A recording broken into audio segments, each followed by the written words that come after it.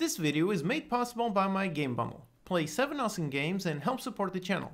Get the Steam Game Bundle at unitycodemonkey.com/gamebundle. In this video, we're going to look at the awesome top-down shooter I made in just 7 days. You can play it for yourself, and here we're going to see how it was made.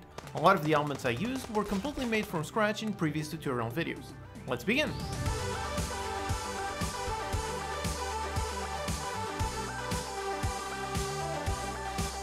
Hello and welcome, I'm your Code Monkey, and this channel is all about helping you learn how to make your own games with in-depth tutorials made by a professional indie game developer. So if you find the video helpful, consider subscribing.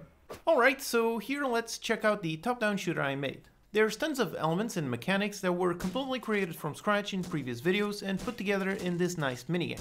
The game is very quick and fully playable in your browser, so check the link in the description to play it for yourself. The webpage where you can play the game also has links to all of the elements that are used in the game, so you can go and see how they were built.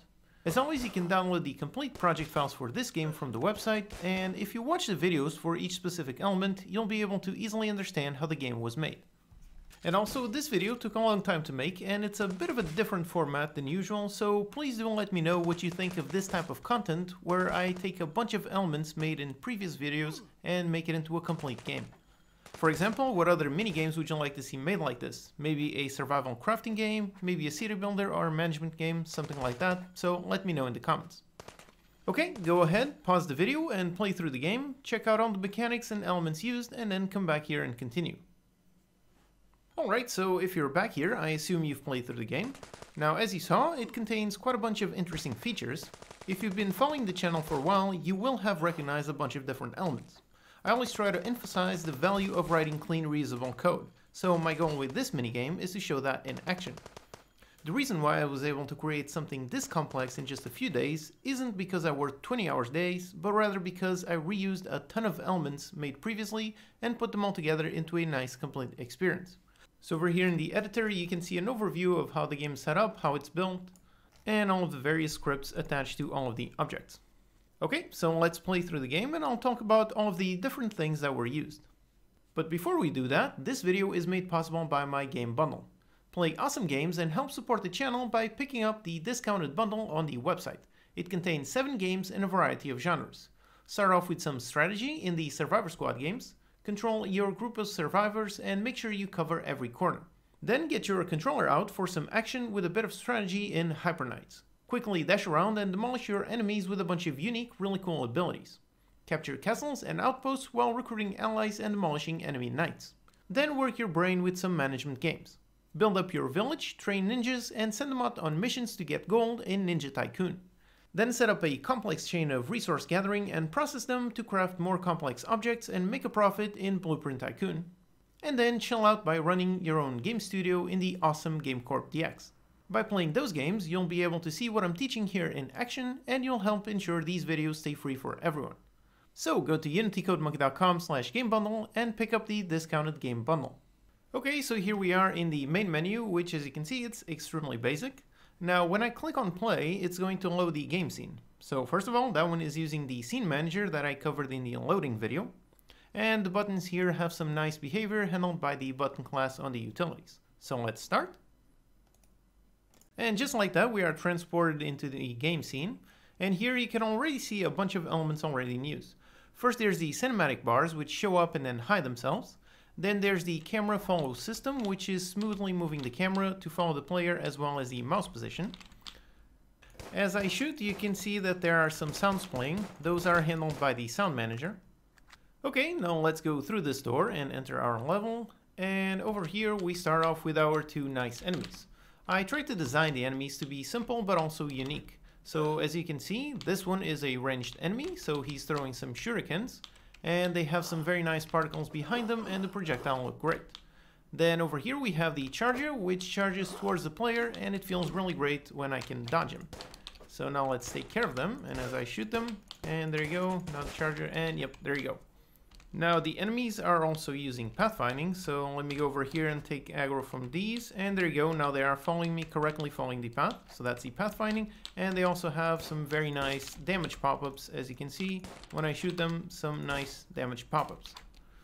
And over here we have another enemy with some really cool design, the shooting enemy. As you can see, there are these two lines merging together, and when the angle between them is 0, he fires and I get shot. However, if I dodge just before, you can see that I can dodge it because I keep some invulnerability frames whilst I'm dodging. Alright, so let's take him out. And then over here in the corner, there's my nice second weapon, so it's a very nice shotgun. So when I shoot, you can see a whole bunch of different effects. First of all, there's the weapon tracer rounds, so you can visually see where you're shooting at. Then we have the bullet shell particles, as well as the enemy blood particles, which were made in the mesh particle system video. Alright, so let's keep going.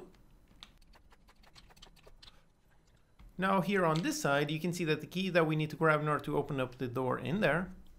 And in this room, there's a really cool little script that I made to handle a battle. So I might make this into a separate video since it's a very nice little system. So as I touch the key, the door will close and some enemies will spawn. Okay, so let's go. And there you go, the door closes and the enemies get nicely spawned. And there you go, look at that nice, awesome dissolve effect as they get spawned. Yep, look at that, very nice. So now let me take care of all of these. There you go, there are quite a lot, and the dodge works great. So I can keep dodging them, keep shooting them, and almost there.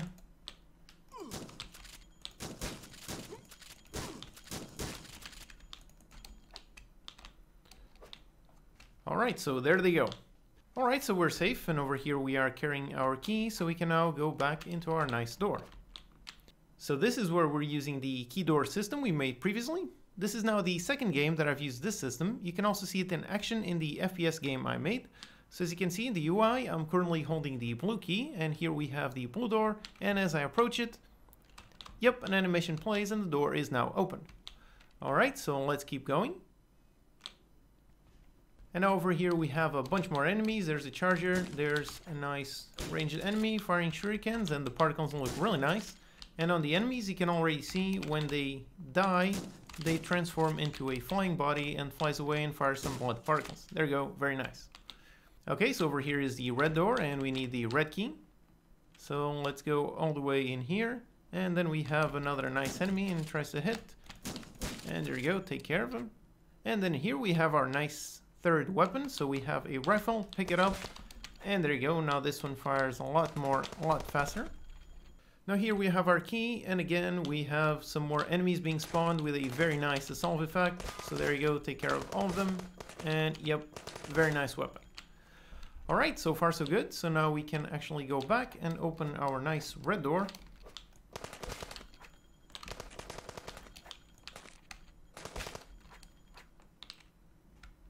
So let's open the door, go through it, heal up, and there you go. Now we have the final door going into our final boss fight. Now if you've played the FPS game I made, then this boss fight will seem nicely familiar. The main difference is over here we have it in 2D instead of 3D. And the main boss is actually a sentry gun turret, which looks quite great.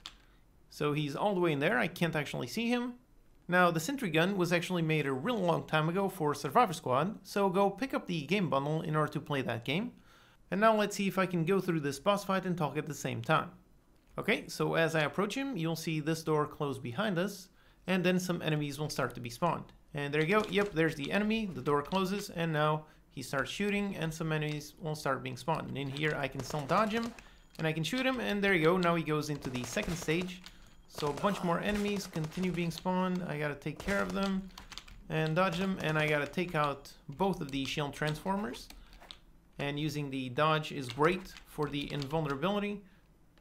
So keep dodging, and take it out, and yep, there you go, now it's vulnerable again, and also some very nice health pop-ups. Yep, there you go. Okay, so now with the turret vulnerable, I can shoot it, and there you go, now we go into the next stage with even more transformers and even more enemies being spawned. So I constantly have to dodge everything and shoot them, and this is very, very hectic, but also the mechanics all work correctly and very nice with each other.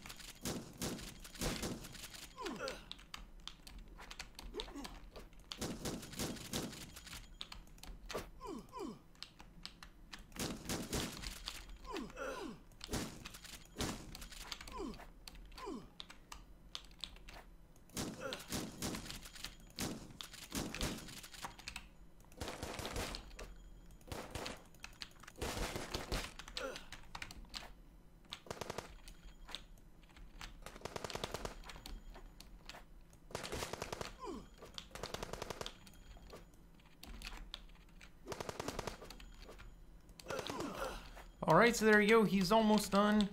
And keep shooting, and there you go, all the enemies get down, and as you can see, he dropped the green key and I picked it up immediately. Alright, so just like that, we defeated our nice boss fight. Awesome! So that was really intense, but also a really great battle. So now let's heal up, and again, another shader effect when we heal is the nice sprite tint. And now with our nice green key, I can go all the way up here and open up the nice green door in order to win the level.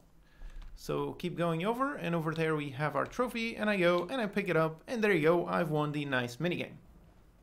So here you can see the cinematic bars showing up again, as well as a nice zoom based on the camera system, and an awesome animated outline effect made in Shadowgraph. Alright, so this is the nice minigame I built these past few days. As you can see, it's pretty complex for something made in such a short amount of time, so the reason for that is simply due to the fact that a lot of these elements were made previously. Since the way we initially wrote them was using some nice clean code, they were easy to adapt and add onto this project. So I hope this serves as a great example as to why you should focus on writing clean, reusable code. Now on the page where you play the game, you can see links to all of the elements that I used here. So if you want to see a specific element more in depth, then go check out those videos. You can also download the complete project files for this game from the website, and if you watch the videos for each specific element, you'll be able to easily understand how the game works. If there's a specific element you see in the game that I haven't covered, let me know in the comments. For example, I'd like to do a video on the battle spawner system. It's very simple, but it's a nice design, so I think it's something that can be applied to many other games. And also, this video took a long time to make, and it's a bit different from my usual format, so please let me know what you think. Do you like this format, where I take a bunch of previously made elements and put them together into a complete game? What other mini-games would you like to see made like this? Maybe a survival crafting game, maybe a city builder or a management game? Let me know in the comments. And if you did enjoy the video, please hit the like button and share it with a friend. That really helps out the channel a lot. So, thanks for watching, and as always, you can download the project files and utilities from unitycodemonkey.com. Subscribe to the channel for more Unity tutorials, post any questions you have in the comments, and I'll see you next time.